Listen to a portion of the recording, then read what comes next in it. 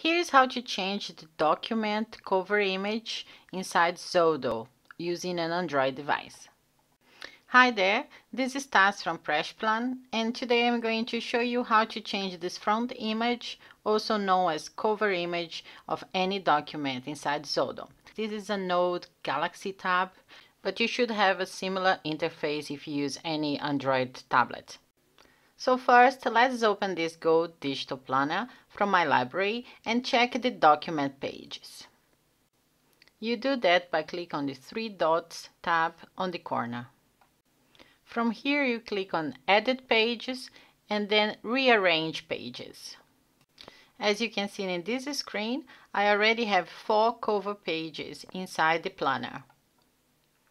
If I want to exchange the cover for this document, the only thing I have to do is to drag my preferred cover to the first position.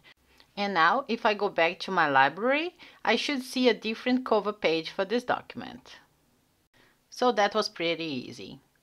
But let's say that our extra cover pages are not inside our document. This means that we have to import them first.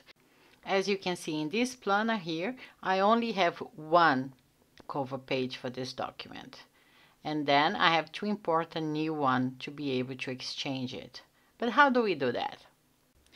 In this same window where we can rearrange and edit our pages, you will find this plus sign on the bottom of the screen. Here you have 3 options: to add extra pages from the templates library. You can also add an image as a page, or you can add a new document. If your cover page is an image, you would click in this image option, but my cover is in PDF format, so I'll click here to add a new document. Now I just need to search for my cover document and then add it to my planner. The page was added here as lost in my document. So now to select it, I will tap and hold it and drag all the way to the first position.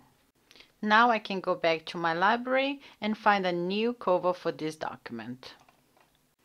It makes it easier to visually find your documents. If you like this video, go ahead and click on that subscribe button and watch other Xodo digital planning tutorials.